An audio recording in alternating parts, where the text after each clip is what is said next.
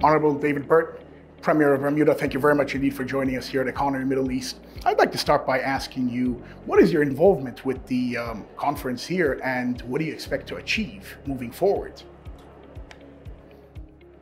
We were gracious to be invited by the Minister of Economy to attend the event and to certainly deliver an address to the attendees. What do we aim to accomplish? We aim to accomplish deeper and better relations with the United Arab Emirates. But I have been, I would say, impressed with the quality of the conversations and also the quality of the attendees at this year's conference. And certainly we'll be looking to engage in the next edition of Investopia.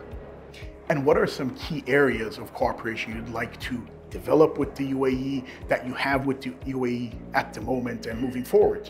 Well, to be honest, there is not a significant amount of cooperation between the UAE and Bermuda.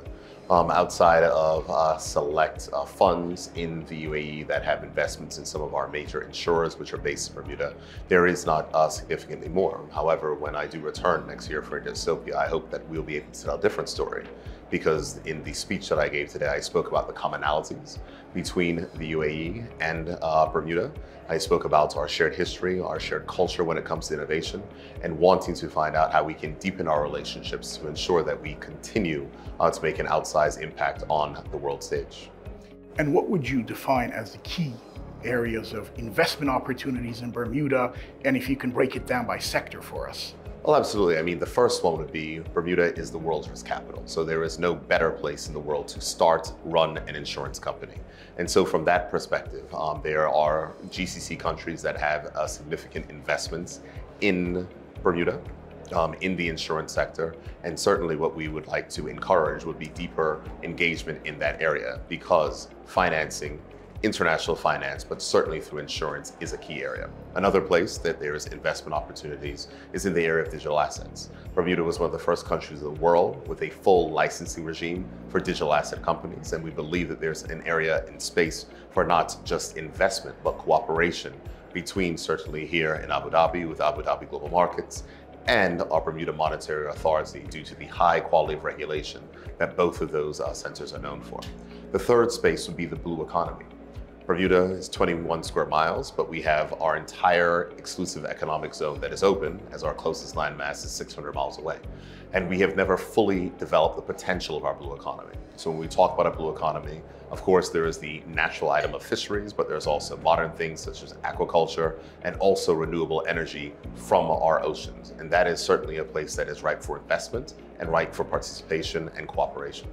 And I know you touched on it in the previous question a little bit, but what were some of the key topics that you discussed while you were on stage earlier today? The key topics I discussed on stage were the similarities that are between Bermuda and the United Arab Emirates. Our shared culture of innovation, our shared, I would say, impact on the world from being very small countries. The UAE, of course, is a country that has grown tremendously since its independence. Bermuda is a country that is outsized in the world map. We are some of the top countries when it comes to GDP per capita on the world. And when you look at Bermuda's perspective, is that outside of oil-producing countries, we are right up there because we have an outsized impact on the world stage. And so from that perspective, there's a shared history. But I also touched on the fact that we have a shared culture of innovation, and the industries of which we choose to develop and advance in have an outsized impact on the world. I closed my speech by saying that it was my prayer that the speech that I gave today was the beginning of a new chapter of friendship between our two countries. I am certainly enamored by the United Arab Emirates. The kindness of the people reminds me of the kindness that we experience when visitors come to our shores. The beauty of the country, the safety and the cleanliness is something that is reflected in our island as well. And I certainly hope to deepen that relationship, and that was the real meaning for my speech today. I wanted to say that we would like to engage, and we would like to make sure that we can build this relationship for the future. Honorable David Burt, thank you very much indeed for joining us here at Economy Middle East.